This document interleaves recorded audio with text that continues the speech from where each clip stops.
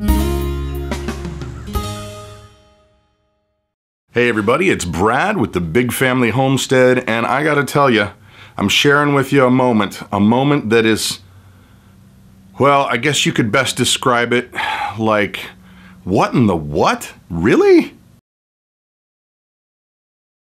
Yeah, I have been stewing on an article I read about our Secretary of State, John Kerry, and the only conclusion I think I can come to at the end of the day is, what are you doing and what are you thinking? Oh my gosh. Yes, our genius leader, Secretary of State John Kerry, was talking to the press corps in Bangladesh, and this is what he had to say, and I quote, "The press corps could do us all a service if they stopped covering terrorism quite as much."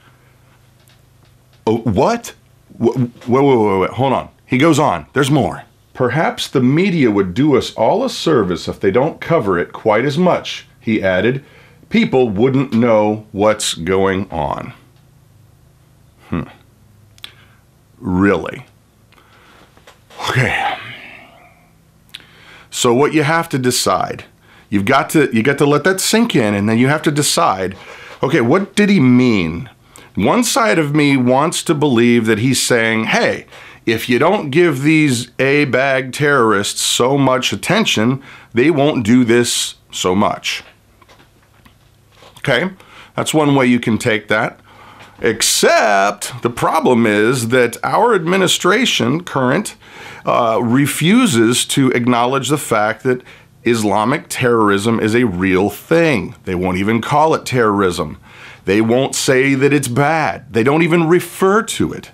So that said, one has to believe that the first idea of don't give them all the press and they'll stop it is probably not exactly 100% accurate. So you got to wonder, what the heck is he talking about?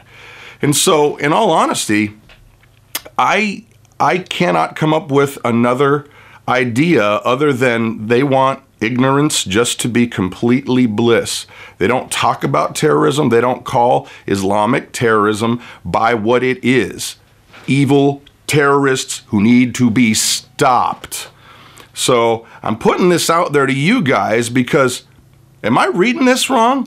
It seems to me that I got it dead on, and I cannot understand and fathom why a Secretary of the United States of America, the Secretary of State, would actually make such a boneheaded comment. And you know what? I got to tell you guys, this stuff doesn't happen by accident. They all have their talking points. They all know exactly what's approved language and what's not approved language. So this is not a whoopsie, I pulled a Joe Biden, crazy Uncle Joe. I don't think that's the case. I think that this is, sadly, approved language. So I wanted to hear what you have to think about this, because do you think I'm just getting it completely wrong? Or am I closer than we would probably feel comfortable with? So there it is. I know it's a heavy video today. Sorry about that. We'll get back to the fun and jovial real soon, but it's been bugging me. Honestly, it just gets under my skin, and well, am I justified or what? So there it is, Brad with the Big Family Homestead. You guys have an amazing day.